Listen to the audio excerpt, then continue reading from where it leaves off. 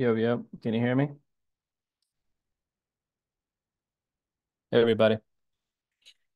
Sorry, I'm a little late.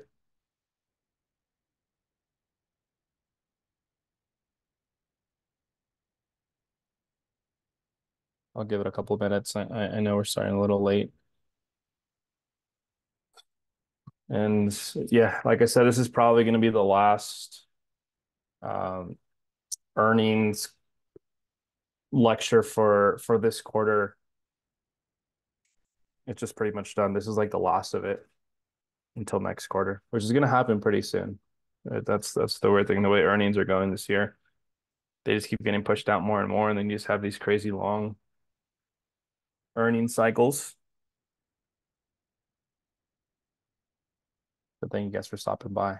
Like always, we usually run through these pretty quickly, so you guys won't be here for long. We'll give it one more minute, guys, and we'll get started.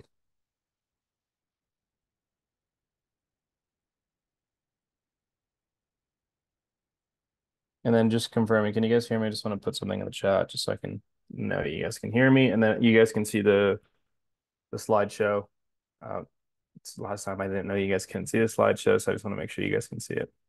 If someone can put something in the chat, that'd be awesome.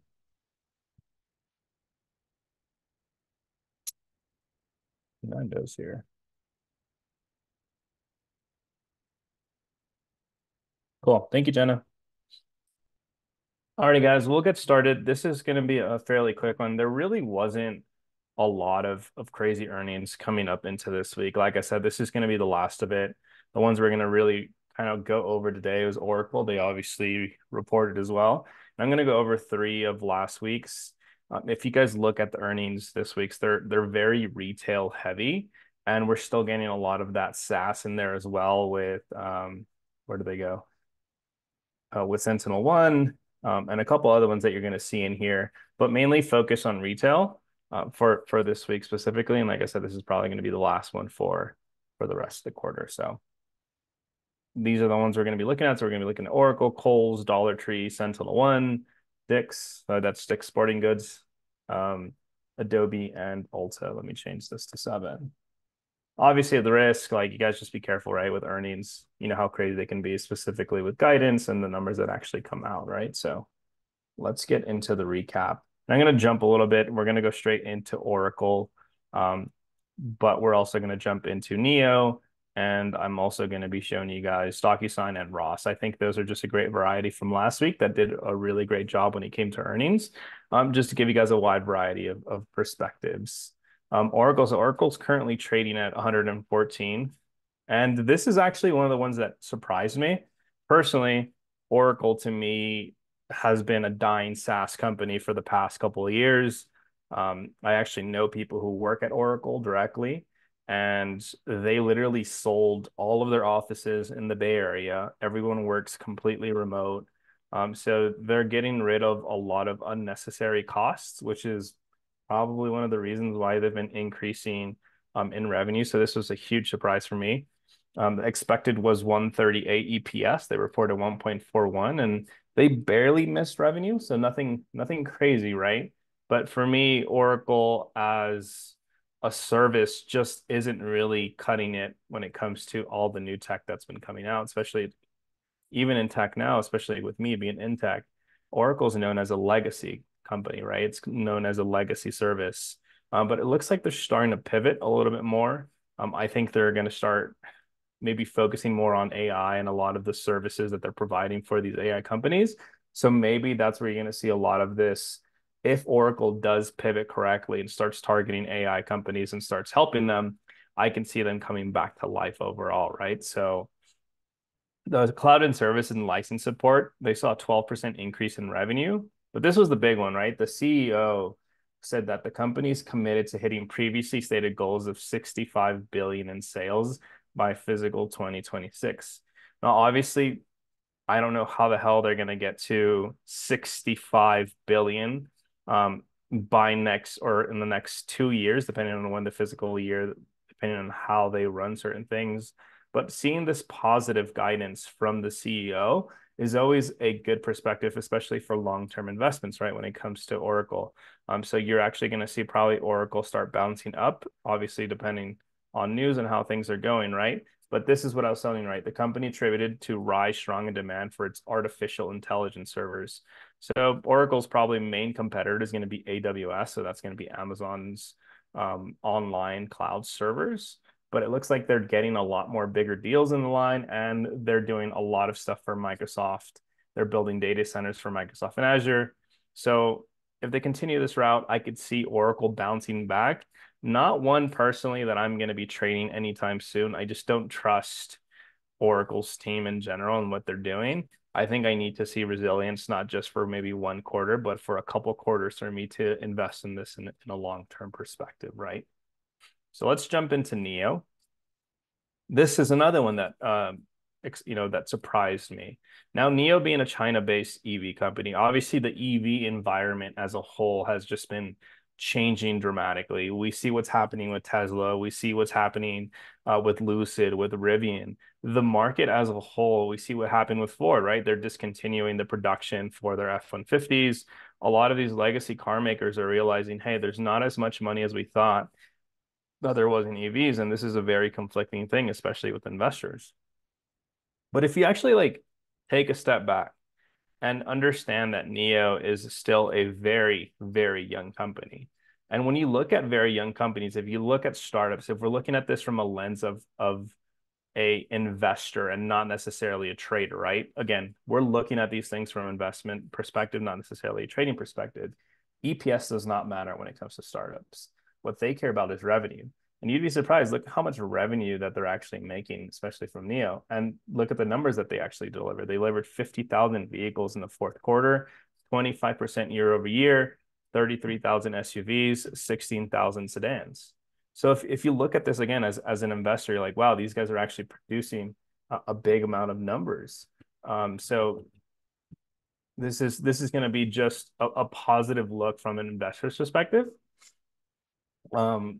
Again, revenues generated from vehicle sales, 2.17 billion, up 1.6 year over year. And that's exactly, again, what investors want to see on the long term. Neo, from a chart perspective, is obviously it's damn near all-time low. It's like at $6 at the moment. Might be one of those ones where you just have to be careful. And from a long-term perspective, it might just be like buy a couple shares. I wouldn't even buy leaps or calls with this. It's just so cheap. And if we actually take a look at this, let's take a look at this on a chart perspective, right? I rarely do this, but if we look at this on a chart perspective, it's just been holding that $5 to $6 range for a while. And it's just one of those things where if it does receive any amount of good news, specifically from now to the next time it's earnings, we have a great shot of this actually jumping up, right? So this might be one of those ones where you just set and forget, or maybe DCA into it little by little. Obviously, having that risk to reward, if it breaks that $5, you know what? I'll jump out. I lose a couple bucks, but I think the upside potential on Neo at the moment as a long-term investment is definitely there. And besides, if you guys ever have any questions or comments about any of these companies, please let me know. But I think Neo is just one of those ones. I've always really liked Neo. If you actually look at their cars, they're pretty cool. But overall, the EV market's just been a little flimsy. So that's why I like it. Just R&R overall is pretty good. Ross. Ross is one of my favorite companies. I used to trade this a lot back in the COVID era, back when it was a lot cheaper. Ross is just one of those ones where it really respects your support and resistance line. So from a charting perspective, you can actually use this on a very well thing. But when it comes to a fundamental perspective, Ross is just a very profitable company. Currently trading now at 145. Back in October, it was trading about, I think, half of that. You could have bought this at 110, maybe 109, even in the 90s. So it's been a great company overall. EPS has been at 182. Last quarter they reported 133. And look at this. In one quarter, damn near made over $1 billion in revenue. Right? And this is why I love showing you guys these types of companies, because they're not famous, they're not sexy. You're not going to be seeing them all over Yahoo Finance or any of these investment companies, but these are just the ones, the companies that have just been consistently profitable year over year, quarter over quarter. So this actually gave us almost a 12% surprise on earnings. But again, beautiful, beautiful guidance from the CEO. They're very pleased with their fourth quarter sales and earnings result that were well ahead of our expectations. So the CEO didn't even know that they were going to be this good. Our above-plan sales were driven by customers' positive response to our improved assortments of quality branded bargains throughout our stores. People don't know, Ross is essentially a company that received goods from companies that need to free up shelving space. So if you ever go to Ross, I actually like going to Ross. I like buying stuff from there. You can get some really cheap, really good quality stuff there.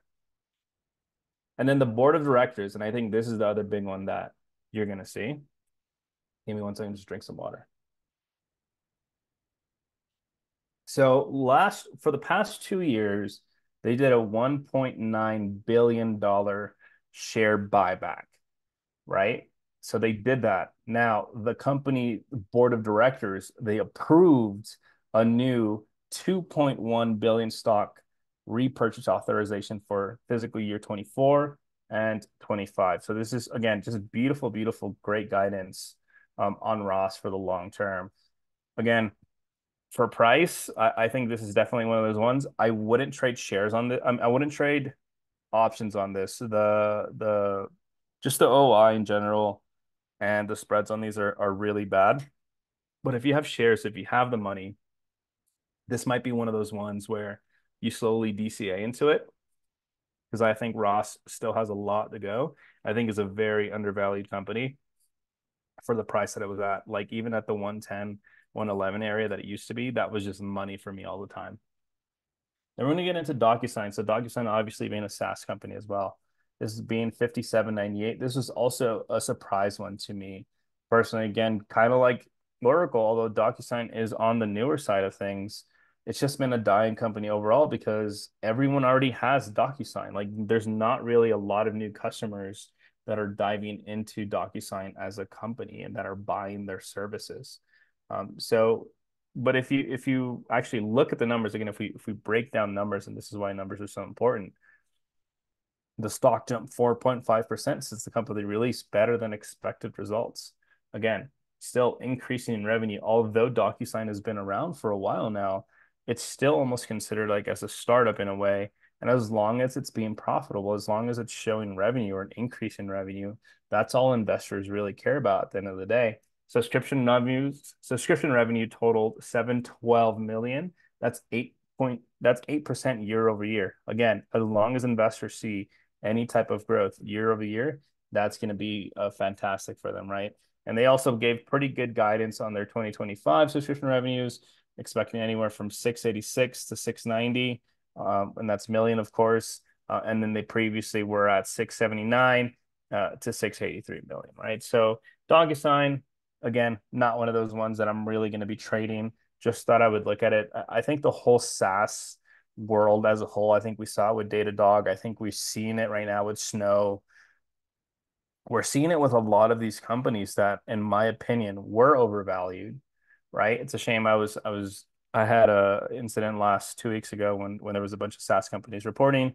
But then we see companies like Okta, and obviously I'm a little biased in that, but that are being that are just undervalued. And I think I'm going to show you one today that is a little undervalued, in my opinion, based on what they're capable of. And I think is going to be another great long-term hold. So I'm excited to talk about that in a second. So those are all ones that I've previously reported already, guys. Now let's get into new stuff. So Kohl's, ticker KSS. It's currently trading at 27.19.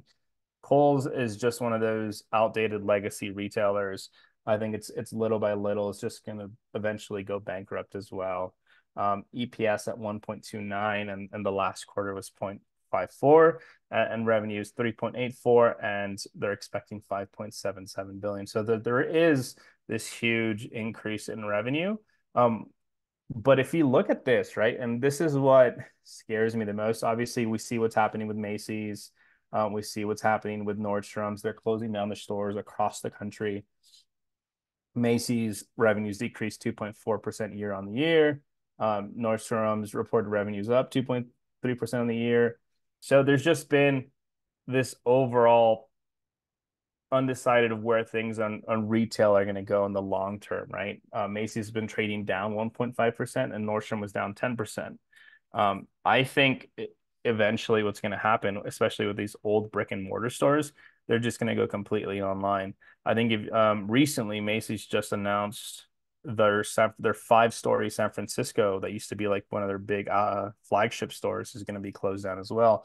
Nordstrom closed down there as well, and they're just closing stores down literally across the country, right? So this is the other part though. So gross margin and expense control has been better. So I think as these companies close down more stores, as they lay off people, as they get rid of all of these expenses, but continue to have that revenue come in, I could see why they're going to have an increase in EPS and an increase in revenue. And as tax rates are starting to get better and better, more and more people are eventually going to start shopping, right? So Kohl's is just one of those ones to maybe keep an eye out. Again, not one of the most sexiest names. I'm not going to be personally trading it. Just wanted to show it to you guys. Dollar Tree. I think this one is really exciting. Dollar Tree has always been a sleeper to me. I love Dollar Tree. I think everyone here has probably shopped at a Dollar Tree or Dollar General or some type of dollar store. Dollar Tree has always exploded in times of uncertainty, especially economic uncertainty. And you're going to see that across the board here, especially when I actually show you guys the numbers. So let's get into it. So 2.65 EPS compared to last quarter that they actually reported at 0.97. Their actual revenue 7.31 billion and 8.65 billion is what they're going to be expecting this year. So recently, what they've been teaming up with is actually Instacart. So they're having a lot of, while they don't have direct online services, they've been teaming up with a lot of these third parties so that they've been having all of these increases in sales as well. They've been putting in a lot of new products, specifically frozen foods. That's been like a big push of theirs to push frozen food to prepared meals. As less and less people are actually eating out due to saving money, they've been looking at Dollar Tree in order to do that, and that's been overall just an increase. Cash from operations is 2.31 billion. That's 167% higher than the industry average of 88.6 million. And overall, I think just Dollar Tree is going to continue. If you actually look at the chart as well, Dollar Tree's been having a fantastic year. SentinelOne. So this is the one I'm actually pretty excited about. SentinelOne is a sleeper of a company as well. This is an AI-based security company. So they're currently trading at $26.97. Their lows, I believe, were all the way down to like $11. This is a fairly young SaaS company, but they're taking the industry by storm. They've been expanding heavily and opening offices all across the world. So EPS minus 0.04. Last quarter, they're at minus 0.03. But if you actually look at revenue year over year, quarter over quarter for these past quarters, they've been profitable every single quarter. This strongly reminds me of like what Okta's been doing, where while they were a very undervalued company, I think long term, this is just going to be one of those ones that ends up exploding and taking over the market as long as their revenue continues to be consistent, right? So SentinelOne offers artificial intelligence, obviously a big buzzword that everyone likes to see. But if look at this revenue in the third quarter of fiscal 2024 increased an impressive 42% year over year to 164 million. SentinelOne expects to finish fiscal 2024 with 616 million in revenue, which would be a 46% gain over the fiscal years of 2023. This part right here, they just recently introduced a new AI system as well. So overall, I am very bullish on SentinelOne. Again, one of those ones where I would just DCA into it and kind of just hold. You'll see the levels. If you actually look at the chart, you'll see exactly where to trade this. So I'm excited to move into it for earnings. All right, let's keep going, guys. All right, Dick's Sporting Goods. Don't know why this is here. There should be. Yeah, this is correct, though. They are currently trading at $180. That was a surprise to me. I didn't know Dick's was that expensive. But if you actually look at them from October to now, they have doubled in stock price in literally less than 6 months. They have been just straight vertical. The chart's just been going insane. And they have the numbers to prove it. EPS going from 336. Last quarter, they were at 285. Revenue was 379 billion. And last one was $304 billion. So they're expected to deliver a year-over-year increase in earnings and higher revenues. Revenues are expected to be at 3.75 billion, up 4.2% from year ago on the quarter. And over the last 4 quarters, the company has been in consensus EPS estimate 3 times. Overall, obviously, retail companies have been hurting because of the macroeconomic environment that we've been seeing. But Dick's has been kind of surpassing that and just been pushing forward overall. So another one that's going to be really interesting to see how they take on earnings. Adobe. Adobe has just been a huge, huge SaaS company. If you think about it at the end of the day, trading at $560. I know this is going to be one of the more expensive ones. And I know a couple of you guys have been asking about Adobe overall. When you actually look at the numbers, last quarter they reported 4.27 EPS. But this year or this quarter, they're expecting 4.38 on EPS. Revenue 5.15 billion with a previous revenue of 505 billion. Adobe projects total revenues between 4.35 and 44 billion. And momentum across digital media and the digital media experience segments have probably been the main increase of growth across Adobe. If you really think about it, a lot of companies now, even whether they're small or big, have had to become social media or just multimedia companies within their own realm, right? None of these companies are surviving without social media, without having some type of media presence in the world, right? And I see this is why Adobe has just been exploding. They did an acquisition as well, which is Frame.io, and that's going to have a huge accelerated growth within the creative revenues in the quarter. And then overall, we've just been seeing a growing Adobe Experience Cloud subscriptions. So as long as Adobe continues to see an increase in subscriptions, an increase in revenue, I could see Adobe continuing to smash past the 500 and going into the 600 mark. And lastly, Ulta, guys. I know, like I said, we've been going through these very quickly. There wasn't really that many, so I figured we'd go through them fast. Ulta, another crazy company, trading again at $548.56. From a fundamental perspective, EPS wise, they're expecting a 7.53 EPS. Last quarter, they were at 5.07. Revenue, $2.49 billion last quarter. And this quarter, they're expecting a $3.52 billion in revenue. As you can see across the board, even if you look at Costco, Target, all of these retail companies have been doing actually really well, although inflation has been at all-time high, although these rates have been all-time high. So as we continue to, I would say, lower inflation, as we continue to lower rates, it's a direct correlation to why these retail companies are going to be doing, right? So revenues are expected to be 3.52 billion, up 9% from year ago in the quarter. Over the last 4 quarters, the company has been in consensus EPS estimates 4 times. My only concern, though, is if you actually look at Ulta, oh, it's currently at all-time highs. That is my only concern with this stock. Besides that, everything else is pointing again, kind of just like Adobe, where it still has room to go up. Ulta, again, being all-time highs is my only concern. But that's really it, guys, for this earnings. Like I said, this is probably going to be the last one. There's just not really any more earnings left. If there was any in particular you guys wanted me to go look over, I'd be more than happy to. If not, I'll give you guys back 30 minutes every time, and I'll catch you guys for the rest of the week. Don't forget, tomorrow we do have CPI. So if we go into the news, we go into, where is it? So this is what we have for tomorrow. So we have OPEC, we have CPI. So just be careful that we also have a 10-year note auction. So there is going to be a lot of volatility into tomorrow. So just be careful. We also have OPEC in the morning as well. So yeah. Thank you guys. Not sure if there's anything else. If not, have a great rest of your afternoon. Why did Costco drop so much? I wanted to look into that. Do you want to look into? We can just look into that right now.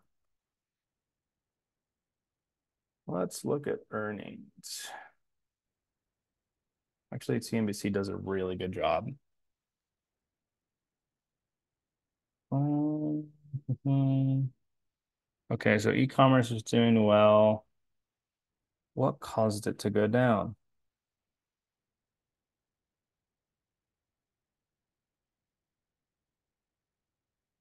Ah, revenue. That's probably why. So revenue did not hit their expectations. And that's probably what caused, I mean, it didn't really go down that much, but yeah, that could be one of the main reasons why. Or let's see if they have any negative guidance. CFO just said on the company's earnings calls. So this is what like I do. I literally go into these, I'll go into the earnings reports and like I start looking at these numbers. I start looking at guidance. I start looking at their 10Ks, their 10Qs.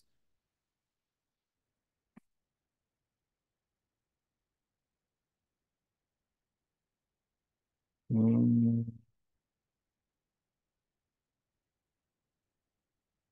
You think it's the ridiculous return rate return thing?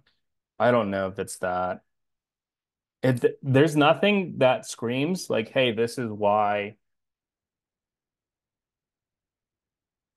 I mean, they launched Apple Pay. That's kind of cool. This should be profitable, even though like it might not look good. If membership signups, it's cracking down on membership sharing, it should go up.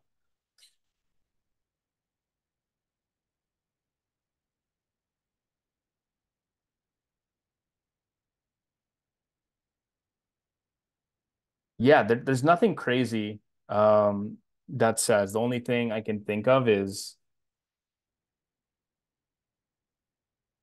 um is the miss on the revenue, Cecilia or iPhone, whoever asked that question. That's the only thing I can think of because Target did fantastic. Target destroyed earnings. So if you look at Target's earnings, they did really, really well, right? They had a surprise. They had a 23% surprise, but they did beat their revenue target. So those are like the key differences. Again, retail investors are not, or retail traders are not moving these companies. You're talking about big, giant corporations that are putting millions and billions of dollars into these trades that are causing these huge motions, right? So where is Costco at? Cost. So it dropped from 780 to 714. Yeah, I don't think that it has to find a footing. It's probably gonna go down to 700 to be honest with you. Because I mean, it's chilling at the 714 level. I wouldn't be surprised just from a psychological perspective if we see 700. It's kind of what happened with Google, and not from an earnings perspective, but if you look at Google, it touched that 130 and it literally, as soon as it touched the 130, boom, it just bounced up, right? So psychological numbers are a very real thing when it comes to trading. So with Costco, keep an eye on that, keep an eye on the 700 number. And I wouldn't be surprised if we touch that just from a psychological perspective. But I think that's it for me, guys. There's not, like I said, there's not really a lot of earnings left to discuss. Thank you guys for stopping by, and I'll catch you guys tomorrow. Again, be careful. CPI, OPEC. We have a lot of news tomorrow. It's going to be very volatile. So just wait till that release and then react to the market instead of trying to predict it, guys. Catch you later.